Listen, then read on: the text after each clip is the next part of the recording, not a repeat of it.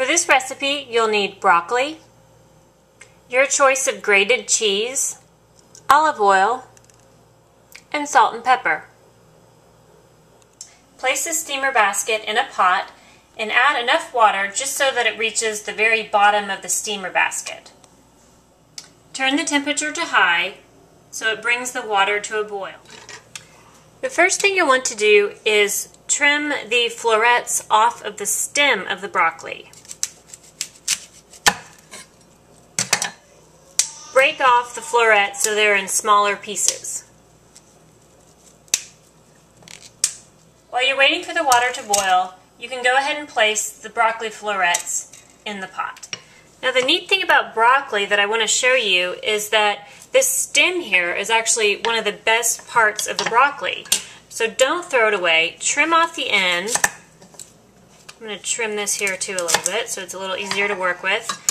And then I like to just take a small paring knife, and what we're doing is trimming off this kind of thick, tough outer skin. And when you trim all of that off, what you're going to end up with is one of the most tender parts and most delicious parts of the broccoli. It's this inner core, and it's almost like an artichoke heart. So you want to hang on to that. Don't throw that away. Just keep trimming off the skin until you kind of see this inner part here is the tender part. It's the lighter color.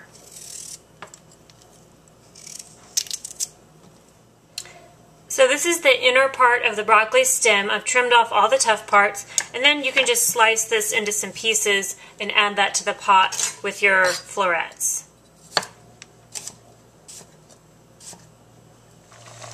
When the water starts to boil, turn the temperature to low and just let the water simmer.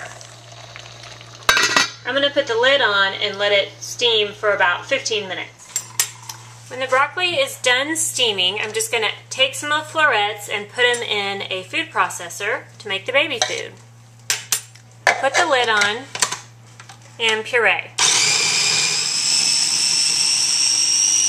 To thin the mixture, you can add some breast milk, formula, or a little bit of the water that you use to cook the broccoli.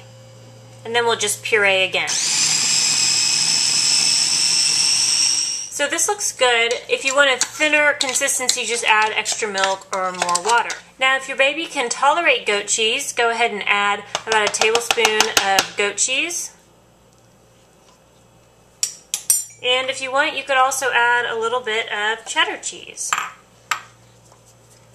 You can, of course, leave both of those out and just serve it plain, which is wonderful. But if your baby's a little older and you want to experiment with some new flavors, you could try adding 1 or 2 cheeses. And we'll pulse that again.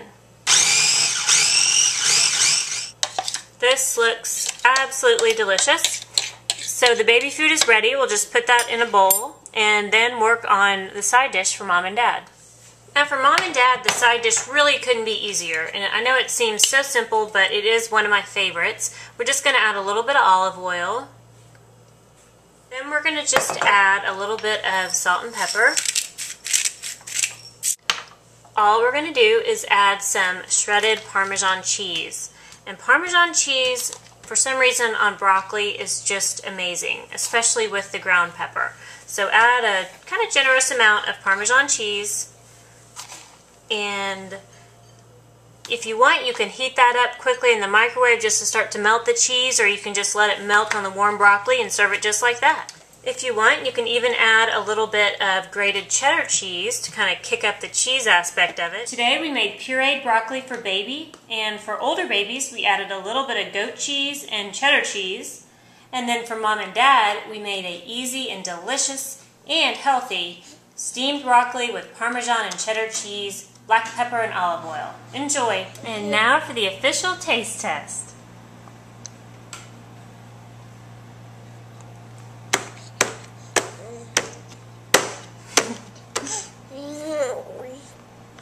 You like it, Jack?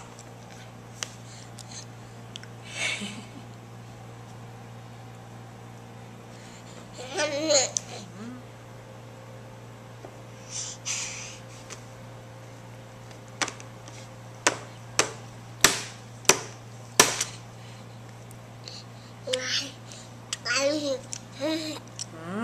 That's good, isn't it? Yeah, it is. Yeah, it is. Some more? Want some more?